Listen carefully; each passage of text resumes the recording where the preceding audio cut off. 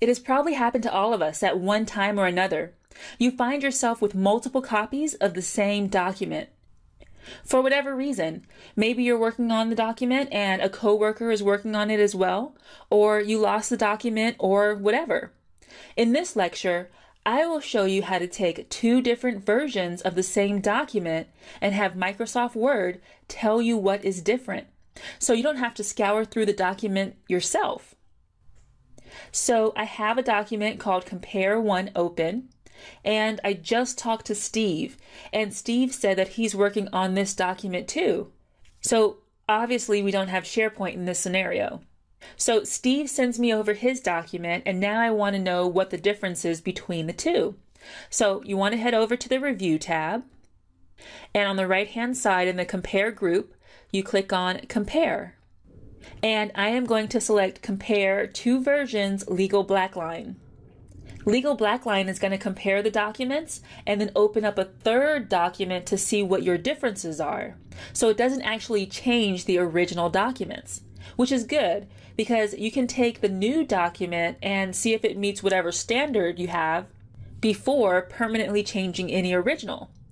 All right, so I'll go ahead and click on Compare, and then you have to pick the documents. So Difference 1, and then I'm looking for Difference 2. And Difference 2 is the one that Steve was working on. So I'm going to change the label to Steve. And before I click on OK, let me show you what's under More. More is everything that is going to be comparing. And I don't usually mess with this. I leave the defaults. And that's because if I were to turn some of these off, that setting is going to keep the next time I run another compare. So I leave it how it is. All right, I'm going to click on OK. And just that quick, it compared the two documents. So there are 5 things different from my document and Steve's. I can tell there are 5 because over here on the left-hand side, 5 revisions. So Steve deleted a lot of things. He deleted the mission statement. He deleted this bullet point. He deleted a whole section on hours and operation. He deleted part of a sentence here, it looks like. So there are 5 things that Steve deleted. On the right-hand side is my original document here. And as I scroll, you notice it scrolls in the middle and on the bottom. On the bottom is Steve's document, how he changed it. And you can see it says Steve. All right, so in the middle is what you want to look at. So I will scroll down a bit. And you can see that mission statement has some track changes on it. It's got the lines through it, letting me know that it was deleted. And I can roll my mouse over it, and it tells me that Steve deleted it, and it says the date and time that he did it.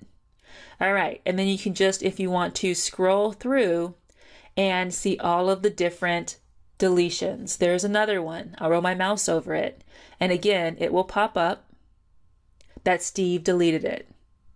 All right, so now it's totally up to you. If you've ever used track changes before, you would go through this and you would either accept or reject the changes. So maybe I want to accept this first one.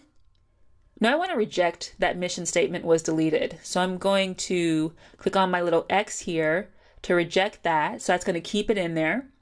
The next one, hour of operations, I'll accept that it's been deleted. Your products and or services down there at the bottom, I want to reject that change. So you just go through and accept, reject, accept, reject. I'm going to reject mission statement. All right, so I click on OK, and there aren't any more. 0 revisions. I rejected Steve's deletion of mission statement, so it's in the document now. And this document here in the middle that I'm looking at, this would be the third document. I can now take this document and do a file save as and take it to whoever I need to see if it's okay. My original document hasn't changed at all. Steve's original document hasn't changed at all. We still have our separate versions, and now we have this nice version in the middle that I've gone over and accepted or rejected changes to. So comparing documents, it's really easy to do. No longer do you have to print them out first and have them side by side on a table or even side by side on your computer screen.